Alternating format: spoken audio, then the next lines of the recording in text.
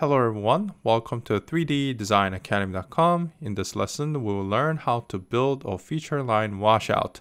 Now, feature line washout exists in a lot of modern car design, and it especially exists in an area like this where you have a feature line over here merging onto a fender like this. If you see the image over here, you'll also see this example quite clearly. So I'm going to show you guys how to build this. Now, one of the things that you have to do is you got to make sure that you have the primaries set up correctly. So these are, well, I'm going to be using the exact same surface from the Audi e-tron course. So let's go ahead and build that. So what you want to do is, let's say you have a fender surface like this. So you just want to make sure that the primaries are all touching it. So let's say you have a feature line over here like this. So you just want to make sure that it's actually touching on the fender.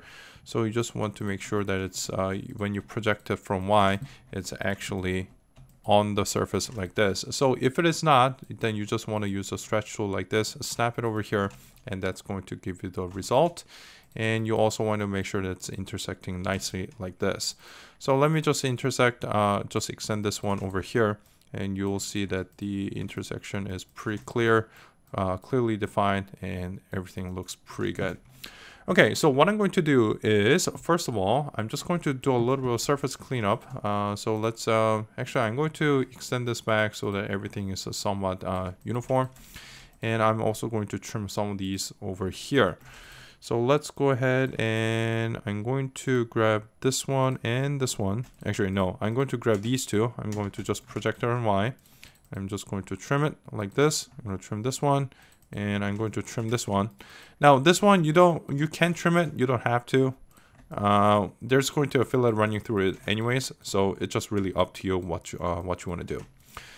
But just to make it clean, let's go ahead and I'm just going to trim it with the wheel fillet like this, and I'll just do that. And I think the primary surfaces are set up nicely. Okay, so you just want to make sure the highlight looks good. You'll see that this one is running nice and straight like that. So I think it's ready. All right, so what you want to do is for the feature line, it's going to extend a little bit into the fender area. So what you want to do is you just want to extend this curve, whatever curve that you have for the feature washout. And I'm just going to do a project like this. And now let's go ahead and build a fillet. So now for this one, you can, there are several options, but what I like to do is I just like to divide this surface over here. So I think I'm going to do that first, but looks like there's a COS over here. So let me just delete that. And I'm just going to extend this all the way through like this. And I'm just going to do a trim divide. So I'm just going to divide these two like this, and you have a third piece over here. Yes, so I'm just going to get rid of that, and what I'm going to do is just build a fillet, a surface fillet over here. So it's going to be chord, it's going to be G2 for the chord length. I'm going to start with maybe something like 100 and see if it's big enough. Okay, so I would say this the direction of the fillet or those arrows need to be pointing this way because I'm building the fillet like this. And I'm just going to do an edge line over here and edge line over here. Now that's however, I think it needs to be a little bit bigger, and depending on the situation, you want to use either for more of a G3 like continuity, you probably want to use form factor of 0.5. But for this one, because I have to build a fillet here too, I think I'm just going to go simple and go with the form factor of 1. Now, I do think that this could be a little bit bigger, so let's just make it a little bit larger. Actually, I can't quite, well, actually, let's just go back over here. Okay, so it looks like it's actually quite a bit larger, so I'm just going to, let's see, I wonder if 300 is enough. Let's just take a look. Okay, so maybe a little bit more, and maybe I'll just go 400 like this. And I'm going to say update. Okay, so that looks good. It's probably a little bit bigger than what I had before. Let's just take a look. Yeah, it's a little bit bigger than what I had, but it's okay. It really depends on what you want to do. Well, you know what? Let's just go ahead and match it. I'll probably do... Oh, I don't know why 350 doesn't build. Let's just check. Oh, there it is. Okay, so that worked pretty nicely, and you'll see that now this surface and this surface is blending in nicely, and I just have to do the same thing for this area. For this one, however, as much as I want to just use the fillet as surface fillet as is, I don't think I can quite do that. If I were to do 350, because of the angle, it's going to give me a different result. So let's just try with 100 and just to see how it does. And as you can see over here, it just stops right here. So I'll have to custom build it. In order to do so, I'm just going to do undo over here, and I'm going to just intersect this surface over here like this. I'm just going to create a curve. Now, because this is actually separated in two, what I'm going to do is I'm just going to duplicate it like this, and I'm going to attach the curve using connect option. So I'm going to pick this one, and I'm just going to grab these ones, and I'm going to say fit curve, and just degree 2, and that should be fine.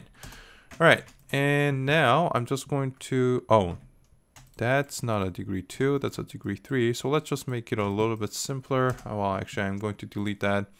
And let's go ahead and pick this one. It's going to be degree 2 over here. I'm going to delete the construction history like this. I'm going to snap it over here, and I'm going to snap it over here. Now, of course, the shape is a little bit off. So what you want to do is you just want to regulate them. So I'm just going to use the stretch tool to maybe do something like that. And this one, I'll probably do something like this. So the spacing is somewhat even, although I think this one, I'll probably have to drag it over here like that. Okay, so you just want to make sure what you're looking to do is, well, I think I'll just adjust the CVs here a little bit. So what you want to do is you just want to make sure that the tangent line is a somewhat equidistant from each other. I think this looks pretty good. I'll probably just reduce the crown just a little bit over here, and I'll just use the stretch tool to maybe get it a little bit closer. All right, so now that the prep is done, I'm just going to go ahead and just project these curves over here like this, and that should be good. All right, so let's go ahead and trim this one over here. I'm going to say keep, and I'm going to trim this one over here. And this one is no longer necessary, so I'm just going to hide it over here like this. And let's just bring that back. And let's go ahead and put a fillet between the two. Now, for this area, what I need to do is I'm just going to put a fillet over here first. Now, let me just set this to curvature over here like this, and I'm just going to make this a default.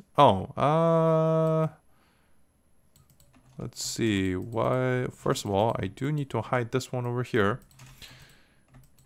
I'm kind of surprised that it's set up like that. Okay, so if that's the case, so let's go ahead and I'm going to set up a curve over here. So I'm just going to use a curve here, and I'm just, well, actually, you know what? Let's hide these curves too, because I don't know, I don't need them anymore. So I'm just going to place them in the separate layer, and I'll probably want to create something like this. I'm just going to center the pivot, and I'm just going to stretch it like this. And right now, I don't have anything over here.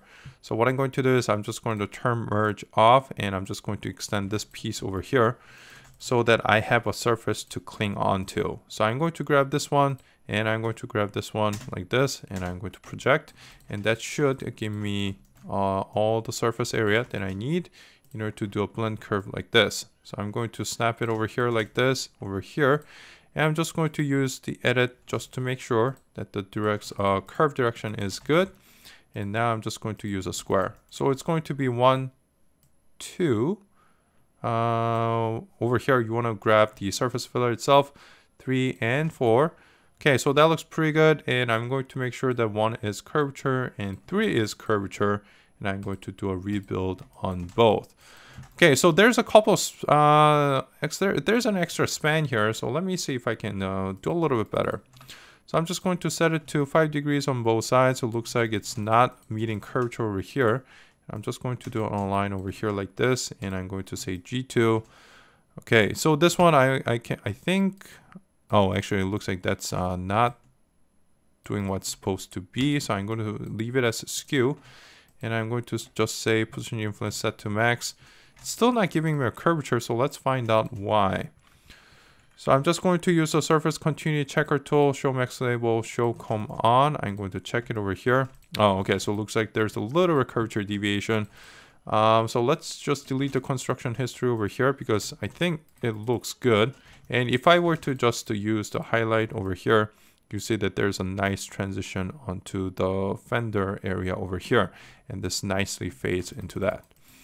All right, that's it over. A little bit continuity issue over here. So let's see if I can do a little bit of adjustment. So I would prefer not to touch the CV, but let's see.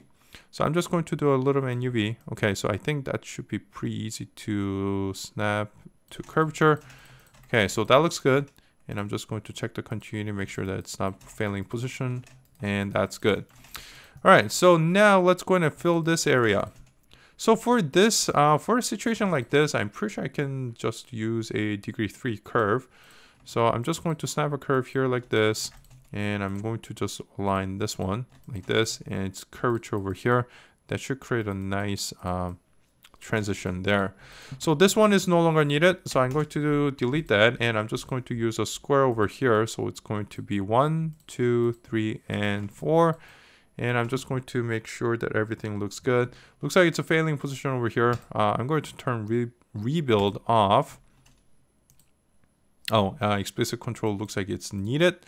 Okay, so it's set to curvature. I think that's one of the reasons why it's failing. So let's just leave it for now and see how that does.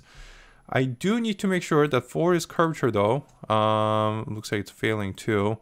And let's just see. Okay, so well, if that's the case, let's just make sure that both are curvature and let's just check to see if any enhancements are needed. Now, as you can see over here, you see that the CV is dipping a little bit. So if I were to just leave it as free, you'll see the transition go like that.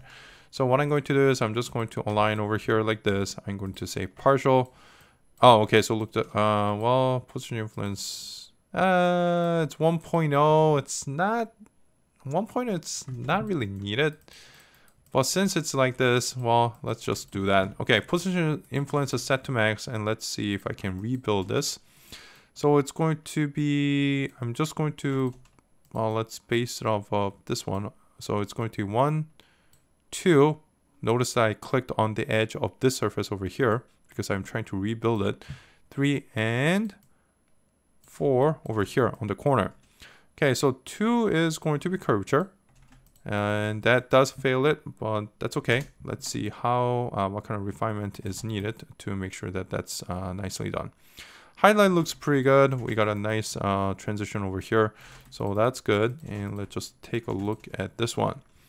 So I'm just going to go ahead and grab the surface continuity tool and let's see what needs to be done. Okay, so that's still okay. It's failing over here. Position. It's actually failing position, so I might have to take a look at that. But let's start with this one. Okay, so that's curvature over here. It's curvature over here. And I'm going to say vector over here like this.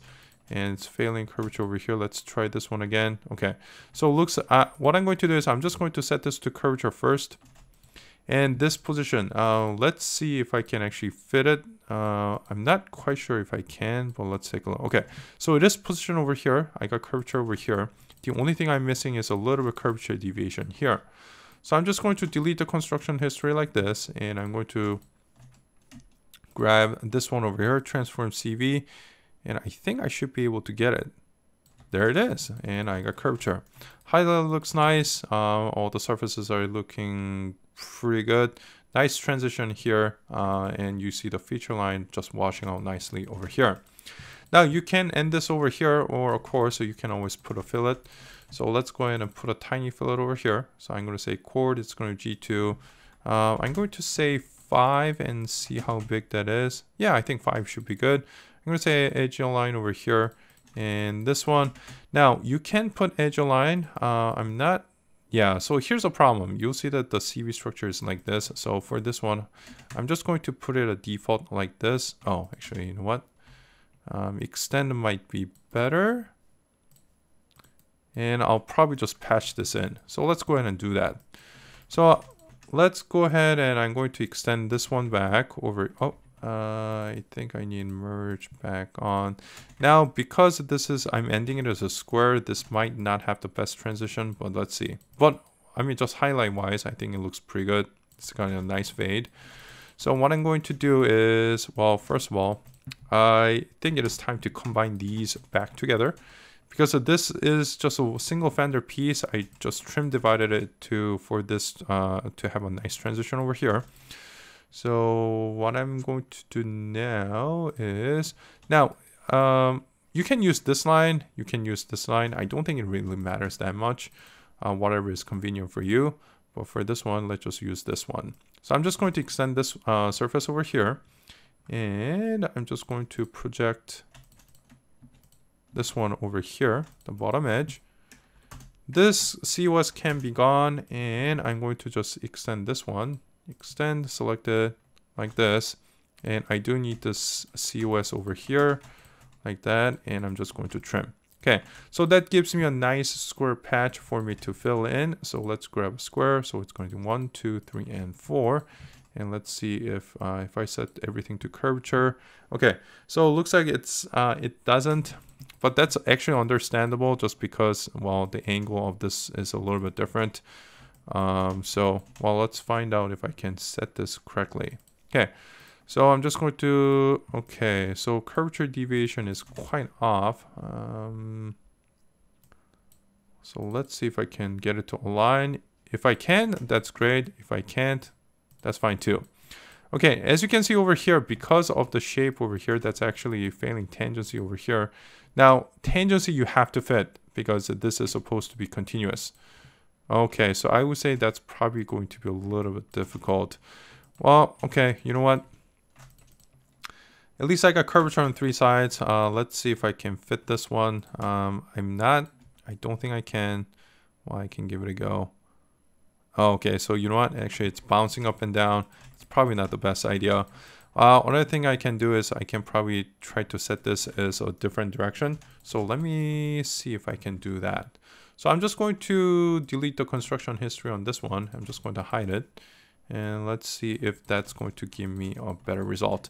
Now, the best result is probably going to be achieved by doing a fillet like this, but because of the angle, this is probably not ideal. Well, let's go ahead and try this one.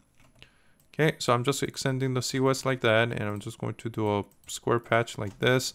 And okay, so it looks like I'm actually failing a little bit more, but let's find out if this can be fit.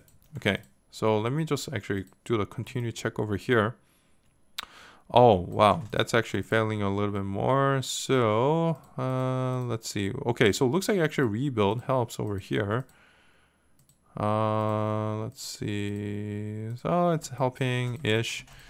Okay, so now I'm just going to align this one. Curvature over here. Actually, it looks like the result is about the same. So I'm just going to align curvature over here, and I'm just going to do a vector. That's actually failing tangency over here. So I would say actually the other one is a little bit better, but let's try tangent over here. So I'm going to try tangency. I'm going to say vector. Wow. Okay. So it looks like this one is actually giving a worse result. So I'll just go back to this one. All right. So I'm just going to untrim this one. Let's get rid of the COS over here. I'm just going to project over here. At least so I got tangency on all sides. And well, to be honest, highlight looks, you know, the transition is pretty smooth. So I would say this is a pass. All right. And let's just hide this one over here. Oh, I think I accidentally hit this one. So let's bring that back. And there it is. And that's how you build a feature line washout. Thank you guys for watching, and see you next time.